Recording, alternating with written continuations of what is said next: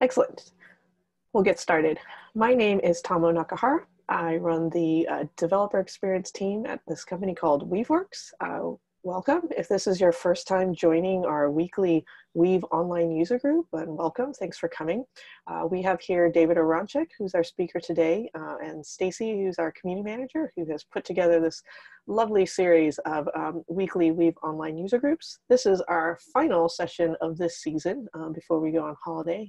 So stay tuned. We'll be having more content, guest speakers, our own speakers on a variety of topics around Kubernetes and related areas. The topic may be GitOps that you've heard of. So we will share at the end our meetup group, which is a great single source of truth if you want to stay tuned on future episodes. So thanks for coming. So today we're very lucky to have Dave Aronchick, who's head of open source ML strategy at Microsoft. Used to be over at Google running Kubeflow, and he'll be talking about machine learning operations, or as we shrink it, MLOps, so that you can bring MLOps to production. So before we get started, a little bit about us. So as I mentioned, Stacy and I work for a company called Weaveworks. We're a startup based in London, San Francisco, Colorado, New York, Berlin, with distributed teams. If you've heard of the technology RabbitMQ, our CEO, CTO, and some of our engineers are the people who created RabbitMQ as well as the company, and then sold it off to VMware. And then over time, they noticed various needs in the container and increasing Kubernetes space. It started building open source projects that then led to our company, Weaveworks. We are funded by we're a VC funded company by a couple of VCs such as Excel Partners, but I also mentioned Google Ventures because it's definitely part of our long investment in the Kubernetes community. If you've heard of us before, you might have been involved either in our open source projects or our products. Among our open source projects, WeaveNet has been around, I think, the longest, and it is definitely one of the premier projects that you would use to network your Kubernetes clusters. We have some projects that have now moved into the CNCF. We have Cortex, which is in the CNCF, as well as Flux, which is our latest that joined as a sandbox project. Cortex builds upon and makes Prometheus scalable, as well as other things. And Flux is kind of the automated deployment tool that kind of led to this concept of GitOps that we coined and has kind of taken off. We have many, many others more than this list, but one of our most recent ones that you might have heard of is Flagger, which helps you do things like canary deployments and blue-green, leveraging service meshes such as Istio and Linkerd and others. We also have products. Our longest product is called Weave Cloud, which is a SaaS product that helps you do management, monitoring, and automated deployments for your Kubernetes clusters. In some ways, it has aspects of hosted Cortex, Flux, and other projects that I mentioned with obviously interface and more integration so that you can do things like leverage Prometheus metrics to do canary or blue-green deployments. And so you can check that out. It's Weave Cloud. We've been running Weave Cloud on Kubernetes on AWS for now 4 years. So we have experience running Kubernetes in production for that time. So a lot of our customers asked for help with those areas. So we have now productized the Kubernetes layer that we use to put Weave Cloud on Kubernetes on AWS. So now that is a product that we have that you can do on-prem or on a cloud. And it's a very GitOps aware enterprise platform for production. And with that, a lot of people do need some additional help. So we do offer some consulting, training, and support. So if you have any questions about that, you can certainly email me. You'll get an email after this event, or check out our website, weave.works. So thanks for listening. A little bit of housekeeping. These sessions usually last about 45 minutes. They can be as short as 30. Generally, they're about 45. If there's tons of burning questions after the talk, we will allow people to go over, but have an absolute hard deadline at 60 minutes. But generally, these tend to end at about 45 minutes. To ask your questions, you should ask them in the chat box, so make sure that you find that. If you don't see the button for the chat box, which is usually on the top left corner of your screen, sometimes it helps to hit escape, and that'll get you out of full screen mode and makes the Zoom dashboard capabilities a little bit more visible.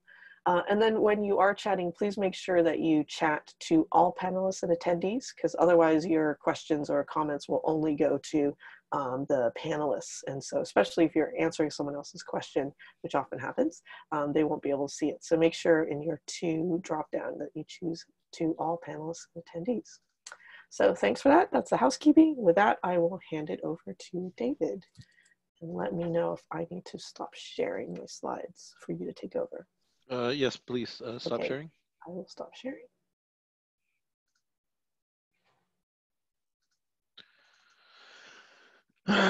Okay, can everyone see this? Yes, we can. Thanks. All right. Well, thank you so much to Weave for the opportunity to come and talk about this, the promise of MLOps. First, my housekeeping, I really love answering folks' questions. So please do, ask away. It's a much more interesting talk when I'm able to make it relevant for the folks that are on here. But other than that, let's just get it underway. And you're seeing the presentation mode of this, correct? Meaning you don't see like yes, just the slides. Yeah, just the slides. Yes. You're not seeing any of the PowerPoint stuff. Okay. Your emails. Yeah. Well, unfortunately, I have nothing interesting to say in my emails, so that would not be a big leak. Okay, so I am David Aronchick. I work at Azure on open source machine learning. Previously, I was the lead product manager on Kubernetes, and I started the Kubeflow project. And I joined Azure just about a year ago. And, for a lot of folks, though Azure, and Microsoft doesn't historically have, as big a name as some of the other players in ML, it's actually interwoven into just about every bit of Microsoft as a whole. And one of the things that we do and really pride ourselves on is not just having the latest model or having the fastest chip or anything like that, though we certainly do. It's about offering a platform for machine learning that works across all the disciplines of machine learning, and so that whether or not that's your data, we work really hard to have rich data services both on-prem and in the cloud. We offer the unlimited scale that the cloud offers, and then of course many models that not just we have, but we also open source and make available to everyone. And I'll get to some of these in just a second. Like I said, machine learning, we care very, very deeply about the machine learning community, not just for what we use internally, but we also give a bunch back to the research community. You can see some of the advancements that we have released is research papers recently. In 2016, we were able to achieve 96% on ResNet. That's a 96% accuracy, better than human or human at human parity.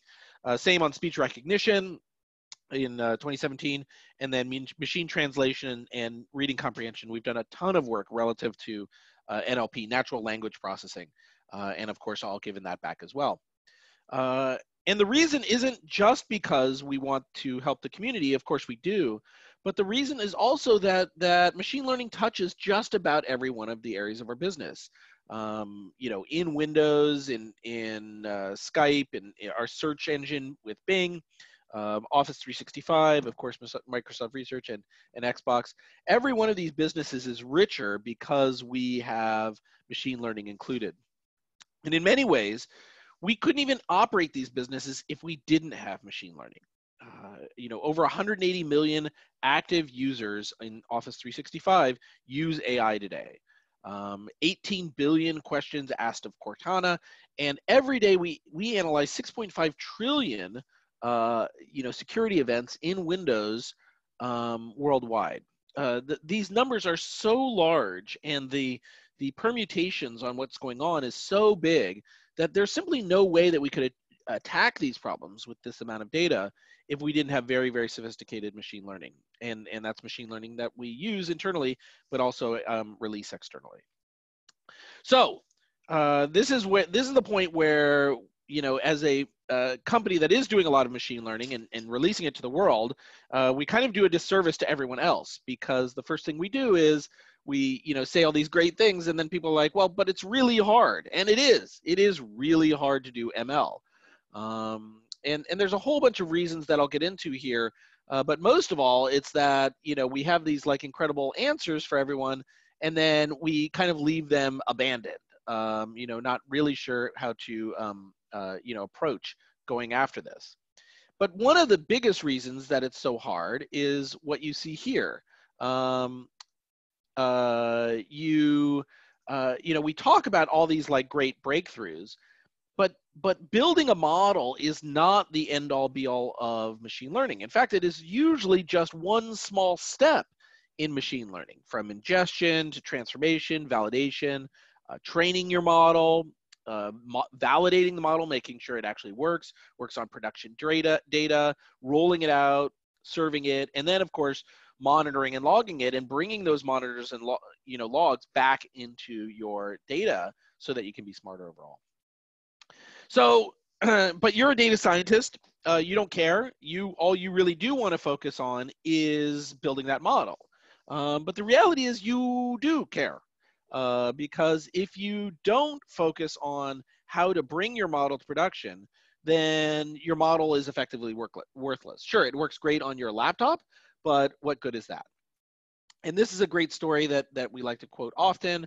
At Strata, this person from IBM talked about how, they built a very, very sophisticated model in just 3 weeks, but over 11 months later, the thing still wasn't deployed. And that's because of this isolation between where the model is being built and bringing it to production. And this isolation looks like this. The data scientist is over here on the left-hand side. She wants to do quick iteration. She wants to use a framework that she understands. Maybe it's the latest framework that has some, brand new estimator in it, or who knows what. She may want to use any kind of tools that are available to her in order to get to the, highest quality model. And of course, she wants unlimited scale. On the other side of the coin, you have the SRE and the ML engineer, who, have almost the exact opposite needs. They have concerns for cost. They have concerns for how to obey the corporate compliance of libraries and tooling and things like that. They can't offer just any application in production. And they, of course, have big uptime concerns. But we can bring them together. And the way we're going to do this is through a story we've heard before. Now, obviously, this is a GitOps talk, the story to date is really been about GitOps, where you take your, when it comes to application development, you take Git and you drive all your workloads via that. You start with Git, it obviously goes into dev, and then it pushes into ops. And what that provides when you do that is this wonderful cyclical cycle, where on the left-hand side, the developer is very, very quick. They're able to iterate quickly. And then when they're ready to move on, they check that into a centralized repository, and then that kicks off an entire set of automation. And that automation provides all of those enterprise features, or if your things do not support that enterprise, it automatically blocks them, which is, again, the appropriate step. So you get both velocity and security. So what we need to do is do the same thing but with machine learning. And this is the practice coming up right now called MLOps. So to reiterate what this looks like, it looks very similar to GitOps, which is certainly the point. On the left-hand side, you have that data scientist who is experimenting on her laptop or in her private cluster. She's iterating very quickly. She understands the business. She understands how to acquire the data and so on. And she develops. And then once she's finished developing the model, she checks it into the same Git that anyone else does and has a repository that is able to pick it up and move that model into production in a much more aggressive way. And that kind of movement now integrates, instead of that data scientist being alone on her own island, she is part of the software engineering practice, and you can start reusing a whole bunch of good stuff, such as testing, continuous integration, continuous delivery, and so on. Okay, And the benefits there are, very similar to what you see normally when it comes to benefits around GitHub. You get, automated automation and observation.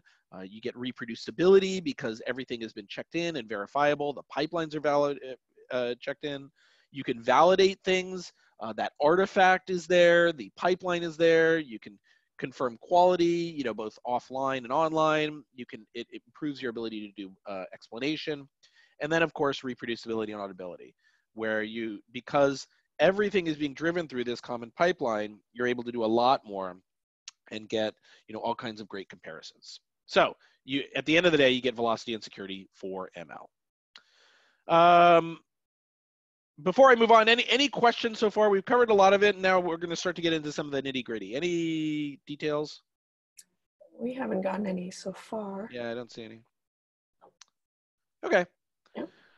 So if you're at a big company, you typically use the existing platform that they already provide, and there's often very, very large teams whose singular goal is to support these.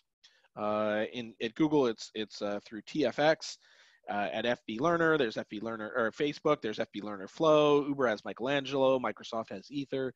Lots of different folks out there. They're hosted services, and they're designed to make sharing and building and reproducibility, first class. Now, if you are an ML engineer or a data scientist and don't want to go work at a big company, you can build your own. And all the tools are available for you. You start with something on the left-hand side. You could use something like Kubeflow, which is all these pipelines built in. I work at Azure, and you can certainly use Azure Machine Learning. Other clouds also have their own platforms that you can piece together. And you want to look for ones that are microservice-oriented, where you're able to pick and choose a single feature via an API and use it, because that'll make your pipeline overall much easier. You take that and you integrate a source, control repository. It could be GitHub, GitLab, Bitbucket, anything that allows for rich eventing, just like you would with GitOps. And then you add in on top of that your CI/CD platform, Jenkins, Azure DevOps, Weaveflux, of course, GitHub Actions, and so on. And there are many, many platforms here. I do say often, if you have need of a particular CI/CD solution, there's certainly something out there. Please don't go out and write a new one, because there are many, many of them. We got a question. Can you talk a little bit more about the difference between a data scientist and an ML engineer? A lot of these roles are not as clean as you would think. A data scientist typically will be focused on the architecture of the model itself, or the inbound data or anything like that. So really working and focusing on, outliers and areas under the curve and so on. Outside of that, a machine learning engineer typically is about taking that code that describes that model and moving it into a production level training or inference environment. So they'll take that inbound model and wrap it in a container and have it with observability and adapt it to their scale out solution and things like that. But it is, these are pretty subtle points. Oftentimes in great organizations, a data scientist will do both, or an SRE will come help. The lines aren't that clear. What you need, though, is someone that does every one of these steps in the function. We have another question. Got another question around GitOps. GitOps emphasis on observation. In the ML world, what kind of metrics do we capture and observe? We will cover a bit of this later, but really think about it in the exact same way that you think about your application today. From basic things like error rates and RAM and CPU and leakage and all that kind of stuff, all the way up to how well things are performing when you move it into production. When you move that model out there, are you actually getting the results you wanted? What are the inbound logs? What are the results that you got when you were having this in production? How does production data result in production answers? All those kind of things. you want to bring, you bring up such a good point here, because bringing all that information back into your training pipeline is key. And one thing that MLOps and machine learning has that is very different than a lot of standard applications is that continuous data that you're going to be getting back is not just used to kind of like prevent errors, but it's actually critical to not having your model drift and start to give bad results as your production data changes. But also, it will make your model much richer and much more accurate, because you're just going to continue to add more observations on top of it. So both good questions. I'm going to take off my Microsoft or my cloud neutral hat for just a moment to talk about something specific as it relates to Azure. This is not specifically Azure, but these are a set of functions that you're really going to need, and I'll talk to you about how they fold in to your MLOps pipeline in just a minute. When you look at something like a multi-cloud deployment, ML is particularly well suited for what we would consider to be multi-cloud. Now, that isn't a single application spanning these environments. There are two different environments that you have for very specific reasons. So very often you'll see something like, we have a whole bunch of data sitting in one location. Could be on-prem, could be on my laptop, could be in cloud number one. And we just want to do a bunch of processing and training around that next to the data. And so what you'll do is you'll have your GitOps pipeline. It'll start over here with Git, and then it'll kick off and do a bunch of work here until it gets to a point where it's finished and it has a trained model ready to go. And you'll submit that to something like a model registry or an S3 bucket or anything you'd like.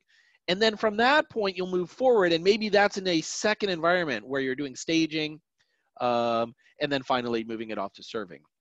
But these kind of very loosely coupled steps are critical to a rich and flexible MLOps pipeline.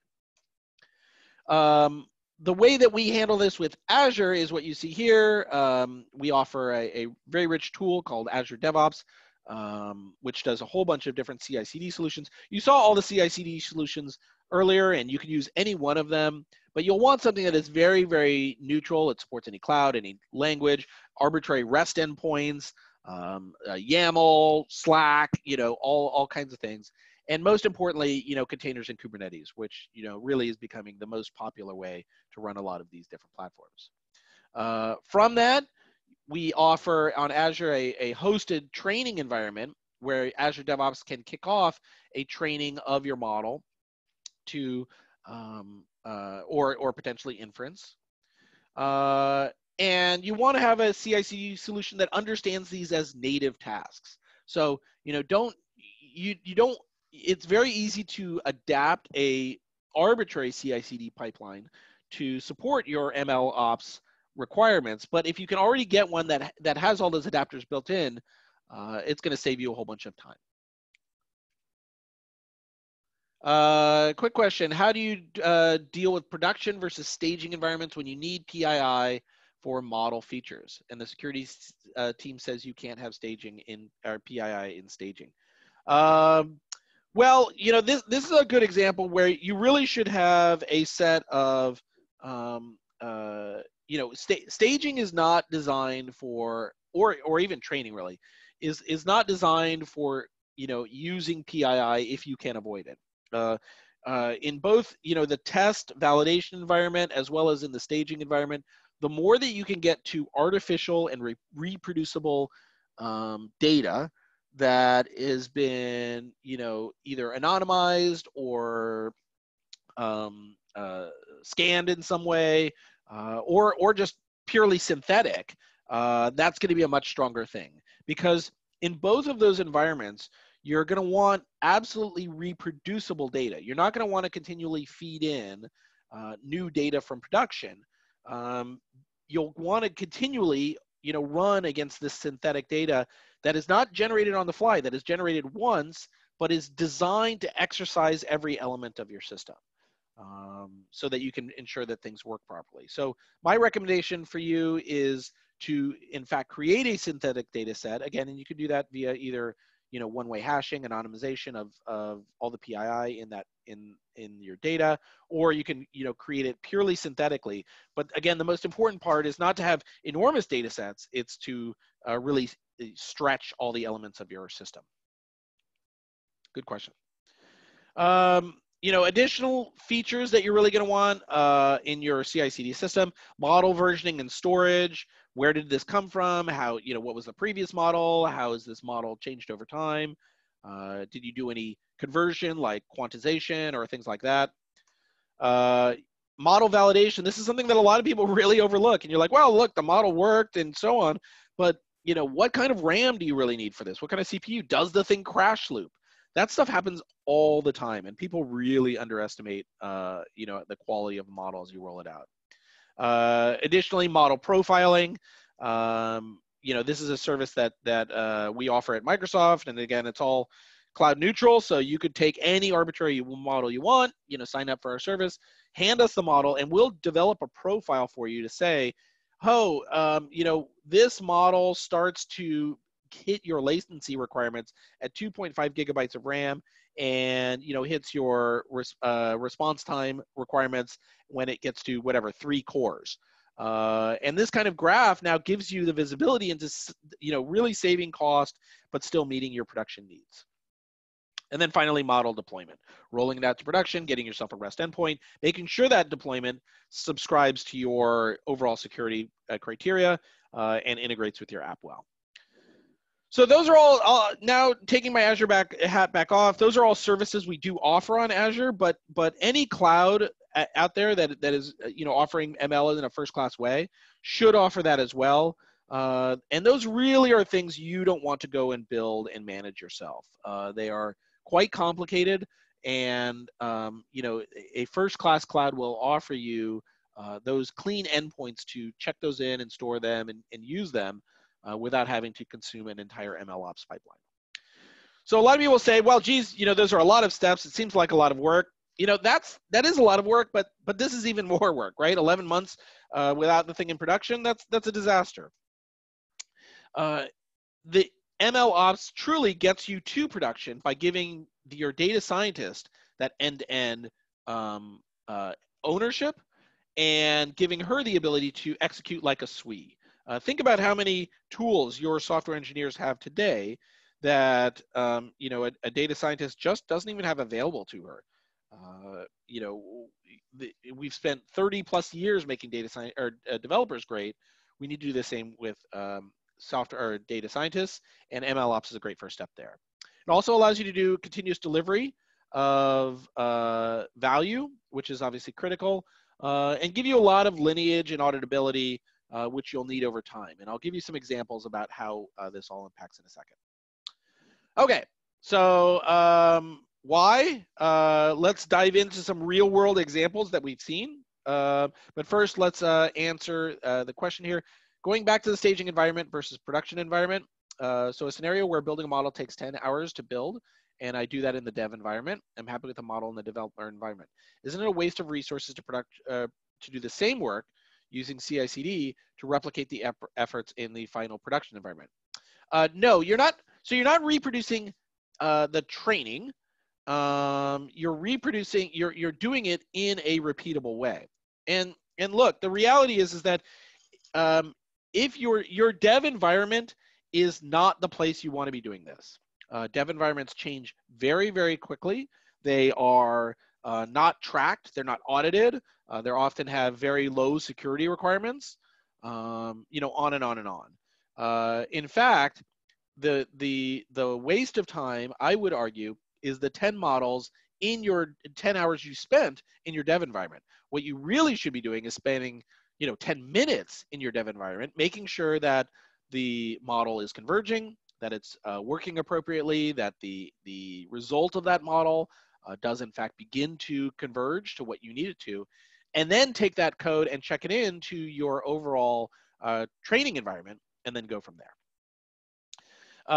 Question about ML Flow and Azure MLOps. ML Flow is just an experimentation tool. It is not designed for MLOps in any way.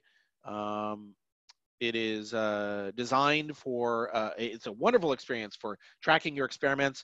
But what you want to use is something like Kubeflow or Azure DevOps, or any of the other cloud solutions for building an end-to-end ML pipeline. Not taking anything away from the experience that you get from MLflow. It's wonderful, but it is just one small step. Remember that box that I showed at the beginning? Just think of it as kind of like building a model versus everything else out there. Let's see. So I think I answered all the questions there. Oh, did you get the follow-up from Jad? Follow-up. If I do suggest, do the suggested solution. Oh, suggested solution. Don't you use model lineage? Yes. If you do the suggested solution, you will not, and I will show you exactly how you do that. Okay? Looks good. So what do you do all this stuff for? So first, does my model actually work? And this is exactly to the dev experience that we were just talking about.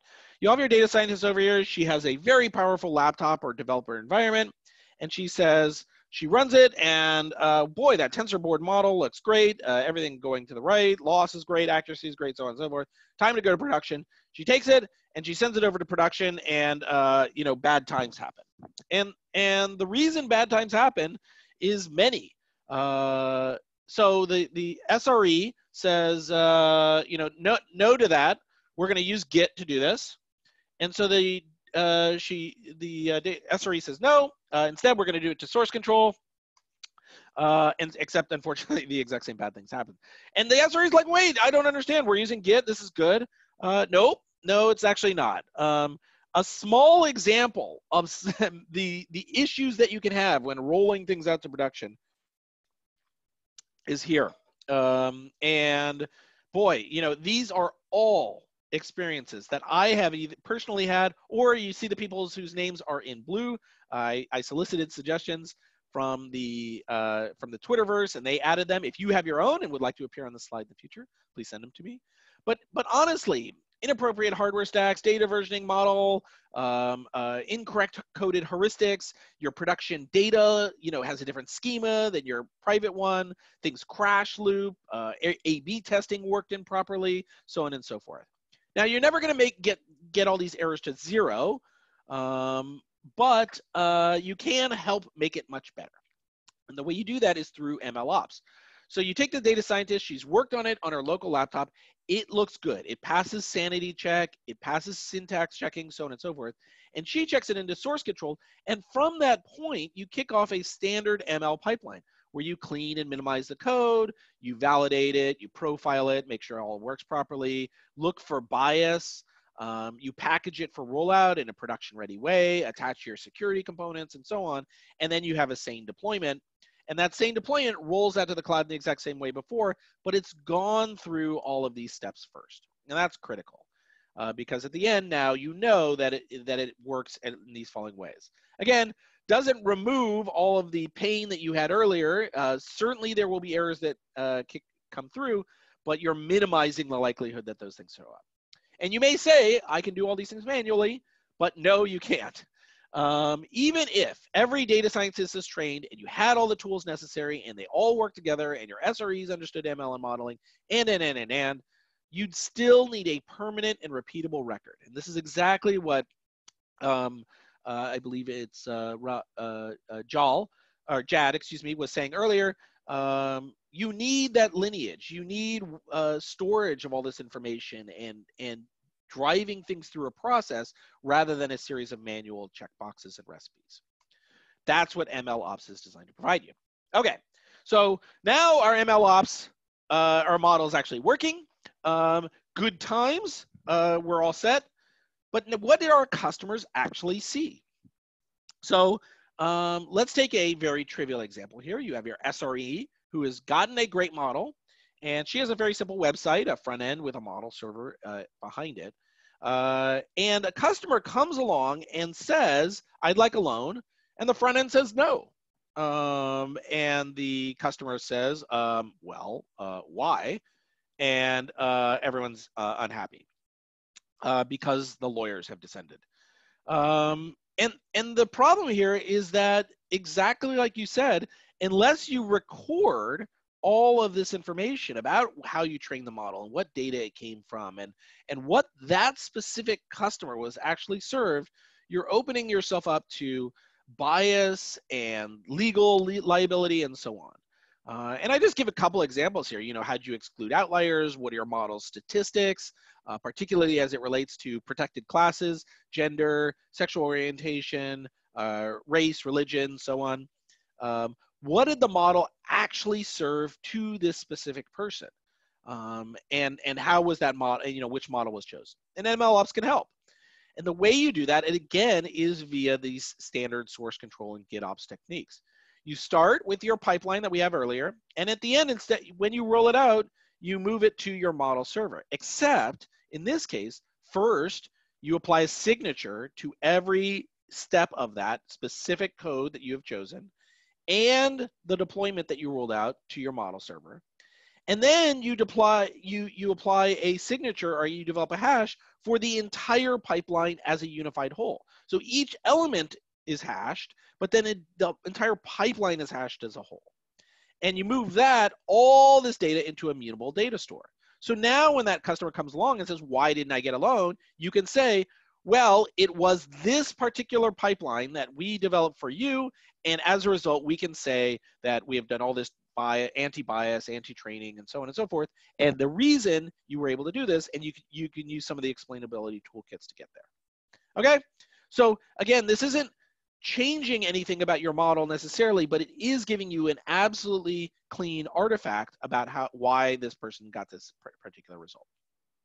Okay, so now we have a model out there and it's running in production, and that's all good, but is my model still good? And this is a really interesting problem, which happens much more in machine learning than it does in standard data science, or excuse me, standard development today. The way this works is the following. First, we're going to give you a very, very trivial example. Here we have a barn. Inside this barn, there is a blue duck or an orange duck. What color is that duck? So let's use machine learning. Machine learning is the best. Why wouldn't we use machine learning? We're going to develop a model. The model is going to have a signature. This is all good. We're doing the right thing. And the model says it's a blue duck. And you're like, well, great. It's a blue duck. But wait. Let's say there are 995 yellow ducks in the population and just 5 blue ducks. Well, that seems skewed, but it can't be that wrong, can it? Because we've already tested. We know our model has 99% accuracy, and the false positive rate is just 1%. So 99 times out of 100, this should be right? No. For those of you that aren't statisticians, this is Thomas Bayes, who you may have heard of, because all these Bayesian recommendations and so on are based on his work. In fact, the thing that we're going to talk about right now is Bayes' theorem. They always say never put an equation in your talk because everyone drops off. But I'm noticing on the Zoom right now that nobody has dropped off, so I'm going to consider this a success. And the net of what this is going on here is that the accuracy depends on the population distribution. So now my model server, for the sake of argument, was trained based on the idea that this was a 50-50 split, that there were the same number of yellow ducks as blue ducks. But the population is actually different. It is far higher and more skewed towards yellow ducks than it is blue ducks. So what is the accuracy here? It is wrong 2/3 of the time. And you can see there is, in fact, a yellow duck behind the scenes. And that this purely comes from the fact that I trained my model incorrectly. I trained it with the wrong bias towards the population. And this is, again, something that you just need to pay attention to, that you need to understand as you go through your work. And you might say, who cares? Well, who cares is all of us, right? Facial recognition stuff is all over the place. The incidence of crime in the population is very, very, very low. Like, despite what you see on the local news, there are not a lot of crimes happening. And there are a lot of people. In the US, there are, 330 million people. And we don't have 330 million criminals. We have whatever, 3 million people in prison today. It's very small. And so you get these terrible results like this. No, I've been there. I do love South London. But even there, I can guarantee your crime rate is much lower than this. And what happens is you get these things where if you train these models based on the idea that there are many, many people working on, in the population that are criminals, but in fact there are not, what you get is terrible results like you see here. We have a question. Git commit hash for the pipeline. Okay, we'll cover that at the end. Actually, we can do it now. So how do you go about working on different feature back in the model build step before proceeding to evaluating the model validation? How does collaboration work on a repo level? Well, what you want to do is drive all of your actions via Git, because then you get SHAs for free. So let's say you were doing a transformation of your data and stripping whatever, nulls that, or whatever, there were temperature numbers that were coming in at more than, 1,000 degrees. Well, that's crazy. Obviously, that would never happen in the real world unless you were in a blast furnace. So you're just going to strip those. Those are obviously bad results. What you do is you don't go into the data directly. You go into your data pipeline and you check that code in to say, I want to exclude data that is, outside of these normal schema. And then the code for that transformation is the place that ends up having the collaboration. Now, you don't have to do that when you're iterating on your local laptop, though the extent to which you can do that via code, you'll be better when it comes to moving in production. But, oftentimes that's a little bit slower than you would like. So that's a pretty effective way to do it. Does that answer your question? Okay. Yes. All right. So not everyone's a criminal. And the worst is not everyone's a criminal, but it's also hard to opt out of this stuff, right? So this is hitting all of us all the time right now. And it's our responsibility to, number one, speak up. We're all technologists. If you see people, just absolutely abusing statistics and facial recognition like this Amazon facial recognition was doing, it's up to us to speak up. But second, it's up to us to be better about our data science.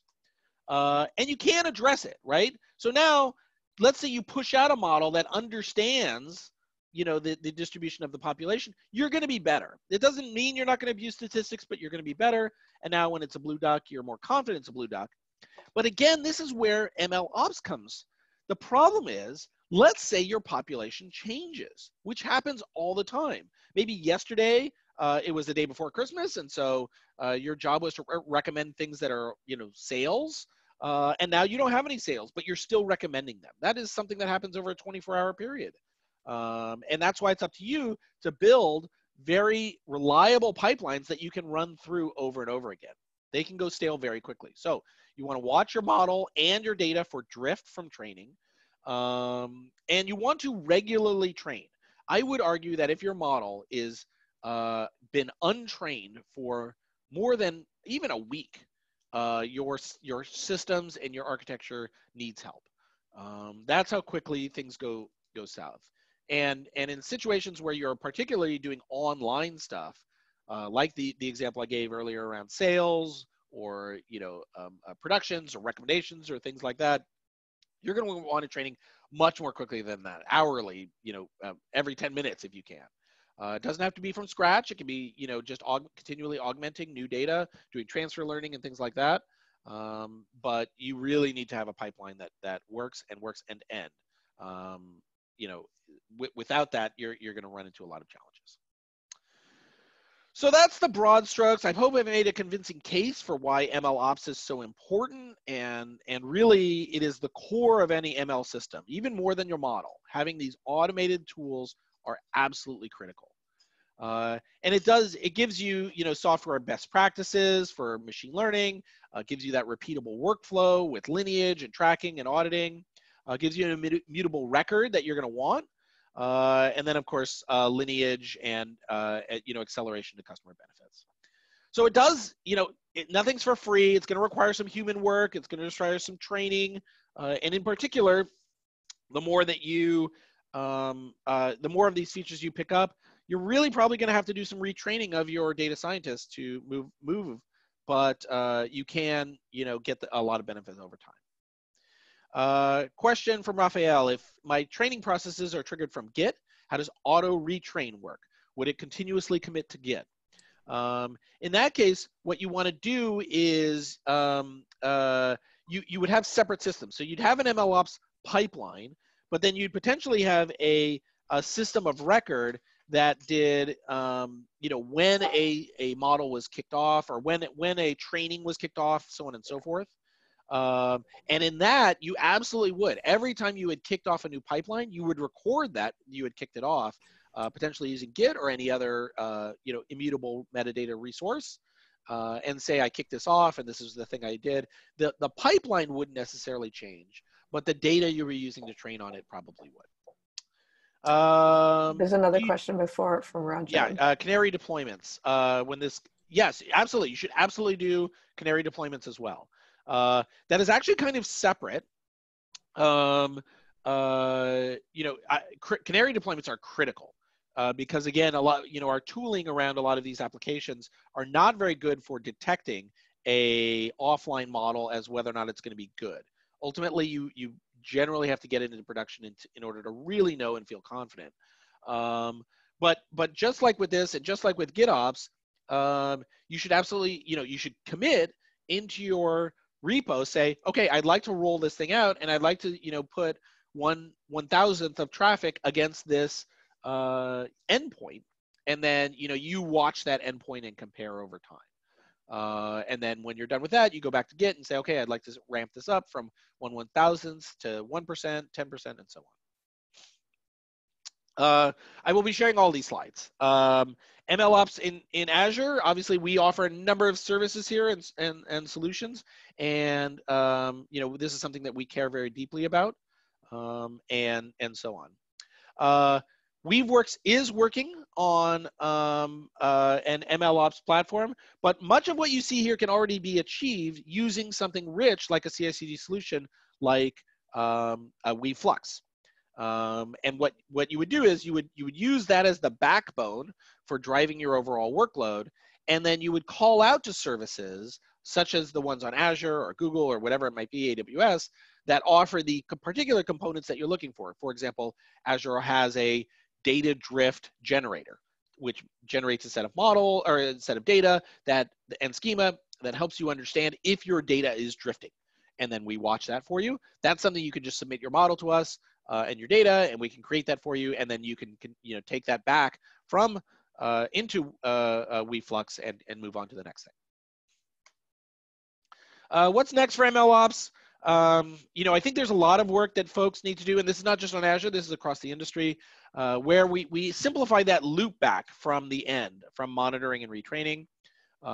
We need to do a lot of work to extend MLOps into the data world. I described earlier about how you can make it easy to, or you could do some work around your code to push training or transformation code into Git, but I think there's even more that we could do, particularly around statistics generation and profiling and so on. And then I think there's a lot of enterprise features that we have here. Testing in ML is still quite weak across the industry. Auditing, while it's very easy, obviously, to generate SHAs and hashes about what you did, actually, offering that as a business solution to someone and making it very easy for a non-software engineer or dev to, produce the results. What did this customer actually see? Up-leveling our security, particularly with inbound data. I think that's something that's really important. And then the last one here is a really big effort of mine that I think is absolutely critical. I think we need a lot more work around metadata and API standards, because unless you develop API standards and metadata around each of these steps, every time you swap one solution for another, you have to rewrite everything from scratch, which is obviously not ideal. If we can develop some standards, a lot more stuff is good. Okay, or better yet, you tell us. ML is a super passionate area. There's so much stuff going on right now, and it's really all about listening to the people out there and figuring out what we need to do in order to make things better. Okay, and I do like to end with this. If you are listening to this right now, you are part of the people who are, setting the guidance for the future. You are helping give the subject matter experts the tools to make the world a better place. I know it's very tech pro-y to say that, but it's true. The reality is that you're not going to understand, hemocrit levels or blood pressures or anything like that for understanding whether or not a person is sick, but you can give very rich tools to the nurses and doctors and medical professionals to make their job easier.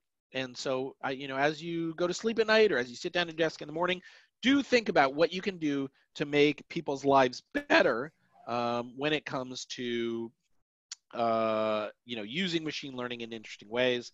And don't try and solve the problem yourself. Don't think that you're smart enough when it comes to housing policy or any domain expertise.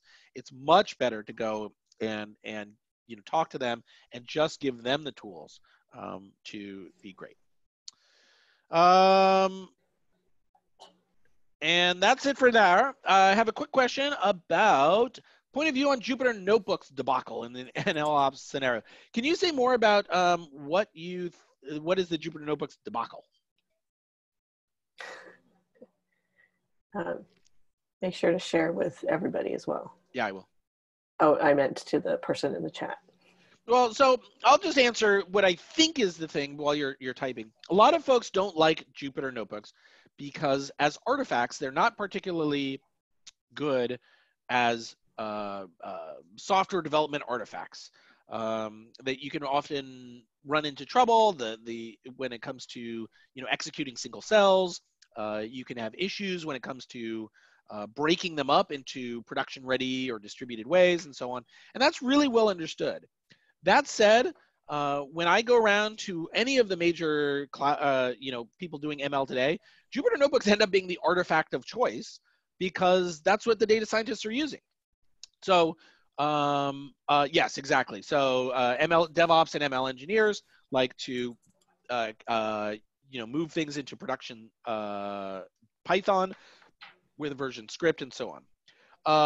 What you already mentioned is, I think, the solution that I've seen the most common. They use a tool to convert that notebook into something that is pure Python, because Python is much more well understood when it comes to this. And ideally, it's broken up and broken down into the right solution. NBDev is wonderful. I'm really excited for that project. If you're on Kubeflow, there's a solution for doing this as well in a distributed containerized way called Kale, K-A-L-E, which is really cool. But yes, exactly what it is. And I think that I had this somewhere in my code here. Here we go. So this step right here, where you clean and minimize the code, that is often where you take a notebook that was checked in and you programmatically convert that notebook using things like decorators and other techniques. You break it down into individual Python scripts, and those artifacts are the ones that actually move forward in the pipeline rather than a monolithic notebook. Make sense? Do check out NBDev and Kale, K-A-L-E. Both are really cool, and I think that's definitely direction things are going. I have about 4 minutes left. Any other questions? We're pretty much at close. Did you have anything else you wanted to say with your last slide, David? You were kind of wrapping up, but I didn't know if you had... No, I don't. I guess the net of the, my take is, please email me if you have questions, comments, points of view, features you want.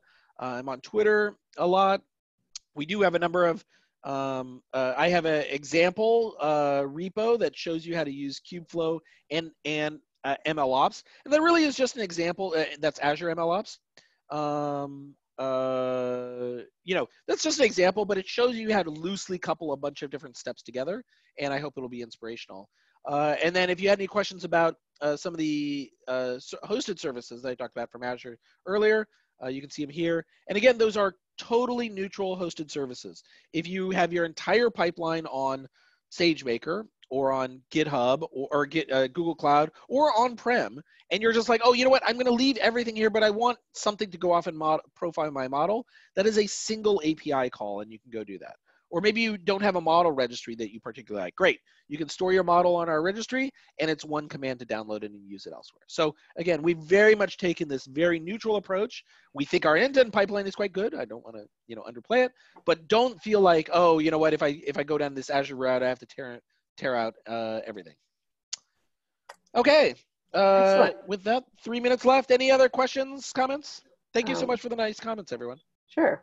While we're waiting, I will, I'll stop your share, and I will just do our closing slides. As I mentioned, if this is your first time joining the Weave Online User Group, welcome and thanks for coming. This is the last of our season. We'll be kicking off more later.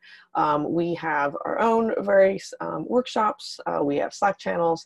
As I mentioned, our meetup group here is the single source of truth. It's the best place to have the calendar for future events. So if we have any others, we have one last question, and we have 2 minutes left. So we'll take one last question asking about, what about inference platforms? Oh, sorry, I can't see it. Oh, here, inference platforms. So I think that generally speaking, inference is the, it's either a very, very easy problem or a very, very hard one. Most folks that I've seen today take a very neutral approach to this. And they're just like, well, you know what, I'm going to throw my model in a container and, put something like Flask in that container and then just serve it. And that's fine. That's a great solution for a lot of people. However, if you want to do something more sophisticated, I do highly recommend a number of different open source platforms out there. NVIDIA has one called TensorRT. Microsoft has one around the Onyx framework called Onyx Runtime. And then you can get into even richer ones. There's a company out of London called Selden, which is doing some amazing work, where it's not just about your serving platform, but in fact higher level constructs, where you're starting to do things like multi-arm bandits and sharing between various existing models and comparison and things like that. So what I would say to you is probably, first come up with your requirements, things like, well, we need to do Canary, or we're going to have 6 different models in production against this endpoint, or whatever it might be. Do you need gRPC? Do you need REST? Do you need so on and so forth? And then, use those to map back to which platform you ultimately choose. It's not, I don't want to underplay it, but once you get to the point of inference and you're sure that the model works, there are some very well-defined ways of rolling things out, thanks to all these things like cloud-native architecture. And you really don't want to reinvent the wheel. Just think of it as, just like any other Go binary. How would you roll that out? What would you do to check it, and so on? Great. With that, we are at the absolute hard deadline of 60 minutes. So thank you, David. Thanks so much for joining, and everybody here for your great questions. I hope you guys have a great holiday. Thank you again. Thanks all. We'll see you. See you next year. Bye. Bye.